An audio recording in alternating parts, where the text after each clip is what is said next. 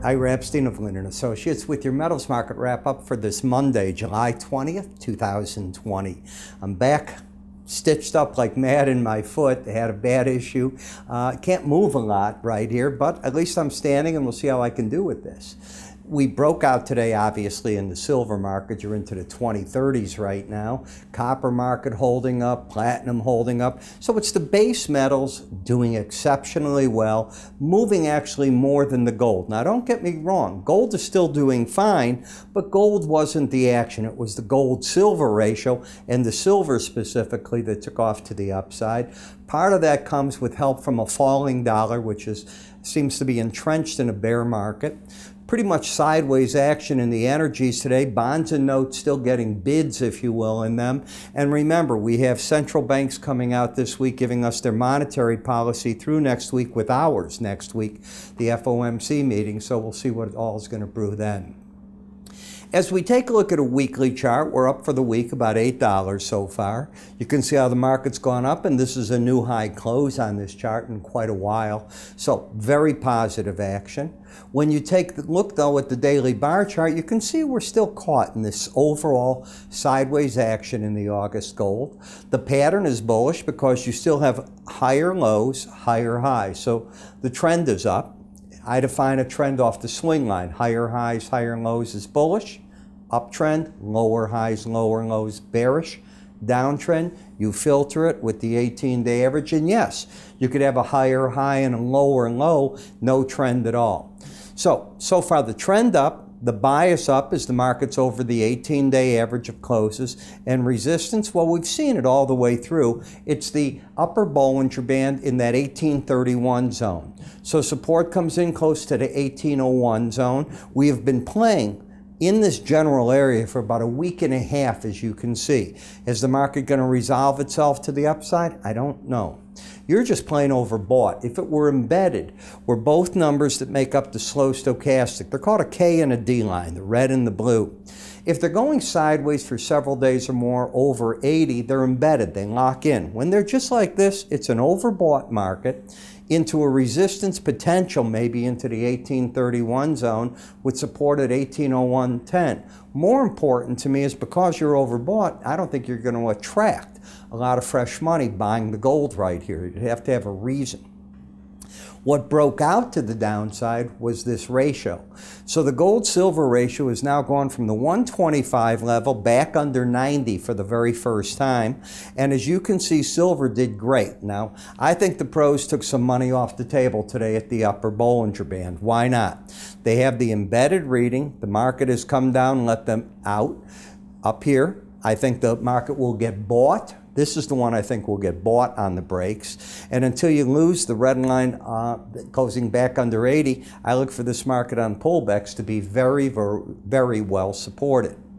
The copper market's been in a corrective action. You've had a pattern of lower highs, lower lows. That's not a bull trend. That's a downtrend, which is fully countered because prices have stayed over the 18-day average of closes.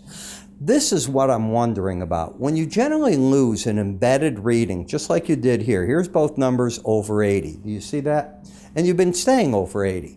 When you lose it, it's not unusual for price and the 18-day average to make a run at each other, or the next major moving average, and in this case, that's the one. It hasn't done that yet. I'm just wondering if the pros aren't putting out sells. I know that sounds nutty to some people, with stops over this high, trying to get back to that number.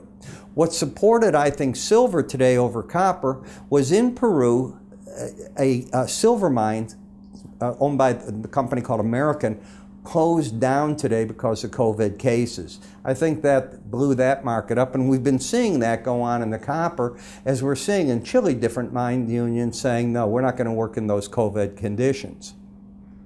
You're totally sideways in the platinum. I think you can see that bordered by these black dashed lines, Bollinger Bands. You normally trade within them 95% of the time. The exciting piece of news is this a base or a top? We'll let the market tell us. Right now, you have a pattern of a lower low, a higher high, neutral, caught by those bands with flat momentum. When I come to the palladium market, you had a much narrower set of bands right here when I had to take off for my surgery. This was July 8th. Okay, so the market coming up, challenging the 100-day average, the upper Bollinger Band, and right here is where the market starts moving out to the upside. And the market gets thrown back under the Bollinger Band, still fighting its battle there.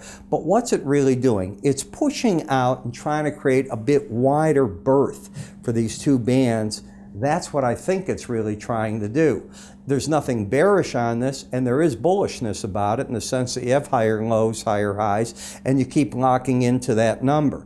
Now you are overbought, you need to embed. What else is happening? Keep your eye on the 18-day average and the 100. You're about to get a bullish crossover. Traders will focus on that.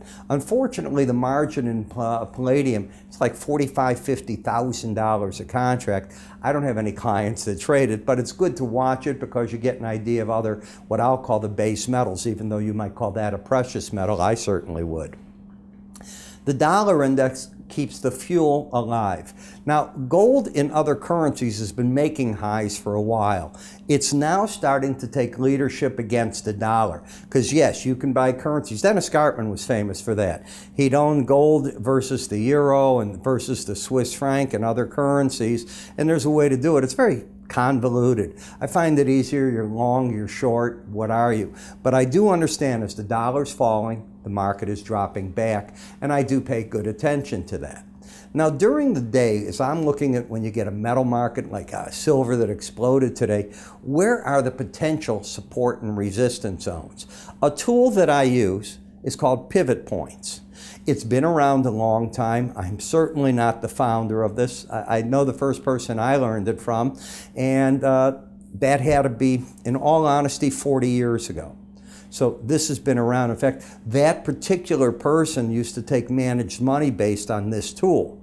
And I was shocked at how well he did until people understood the tool. He had something nobody else really grasped. Nothing always keeps going. You know that. The game changes on you. It'll change on all these, if you will, these algo traders too. It changes. I've been around this long enough to know it. But to get the video series, and it is free, simply go to our website at www.iraepstein.com. Under the word research, you'll see not research, but free offerings.